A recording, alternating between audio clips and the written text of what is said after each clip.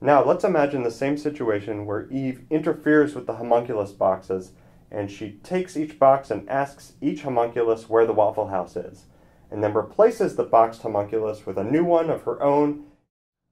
Eve will intercept Alice's first box and ask the homunculus, is the Waffle House on, say, the south side?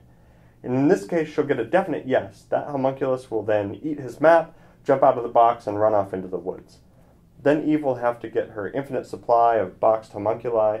She'll tell one of them to put the Waffle House on the south side of the map, and in this case, no one knows what she did because Bob gets a definite yes for his answer, just like Eve did.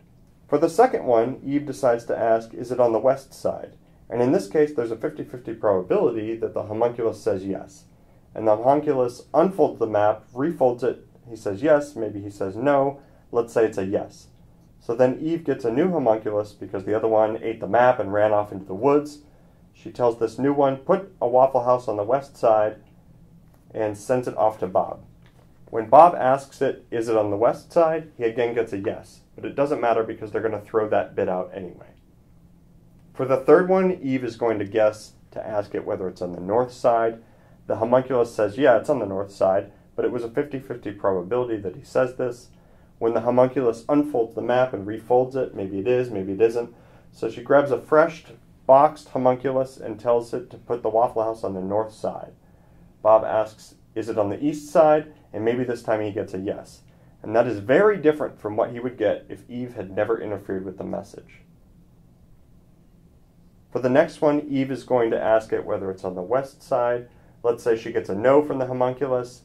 Eve will then get a new one, tell him to put the Waffle House on the east side, and Bob will say, is the Waffle House on the north side?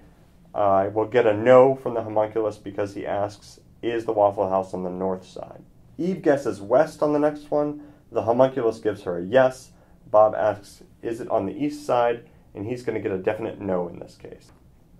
So now Bob and Alice communicate over the phone over Eve's telecommunication network, and Bob says, for the first one I asked south, and Alice says keep it. And for the second one he says he guessed west, and Alice says throw it out, etc., just like last time.